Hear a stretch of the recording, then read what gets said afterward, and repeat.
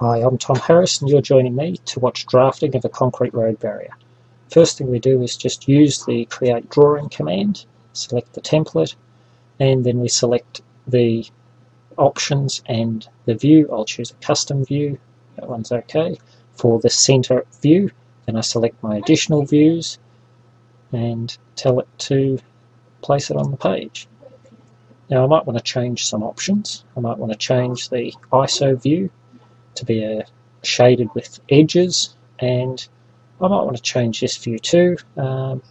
Actually, all I'll do with this view is I'll turn off the hidden lines. So I go to my display options and turn off the hidden lines. Now to perform the shading changes, I need to update my view. Next thing I want to do is I'll actually create a broken out section view. Now what this is, it lets me define a section to cut away on one view, set the depth of that cutaway on another view, and then lastly I can apply the cutout to a third view. So there's my profile, there's my depth, and I'm applying it to this view. Now I'll just go in and make some changes to the way that's displayed. So I go into my properties, and the first thing I'll do is I'll change the way the concrete sectioning happens, and I'll change that to a concrete hash.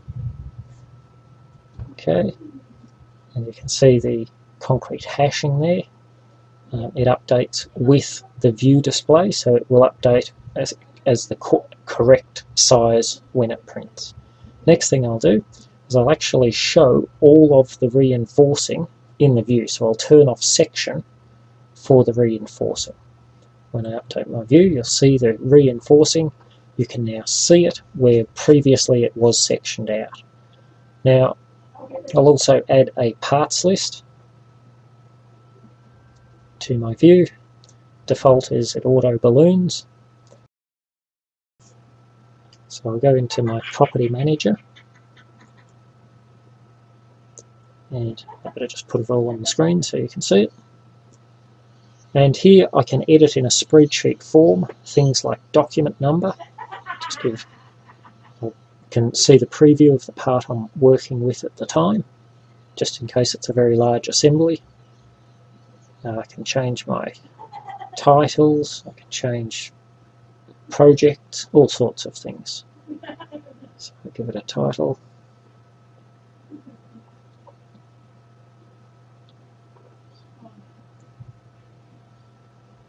Change which file I'm working on, the preview updates, and I'll give the reinforcing a different part number.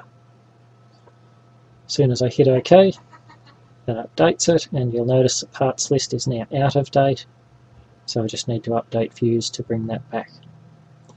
Okay. Next I want to place some dimensions on my views.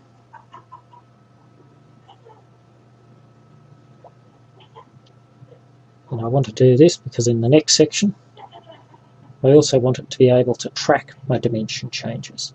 Now you'll see that I can actually place dimensions on the isometric model, and these are true dimensions. They're not scaled relative to the different view style and shape.